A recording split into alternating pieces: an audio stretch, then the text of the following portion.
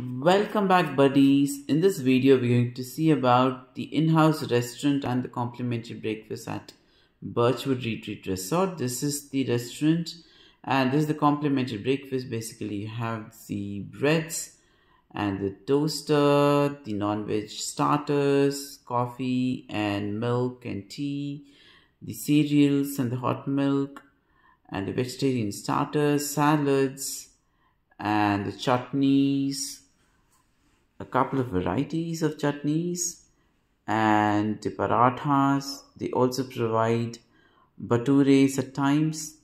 You get upmas, chole, and aloo gravy at times, sambar, vadas, and idlis and juices as well. They also serve you dosas as part of breakfast. And this is what we ordered for lunch: rotis, biryanis, Indian gravies, and Chinese starters. The Chinese and Indian were fantastic and sumptuous.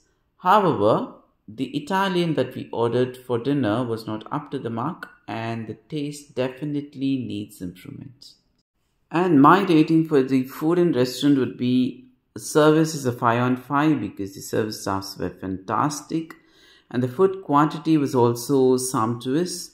However, the food taste, as I mentioned, on the Italian side definitely needs improvement. Otherwise, the food tastes wonderful and fantastic.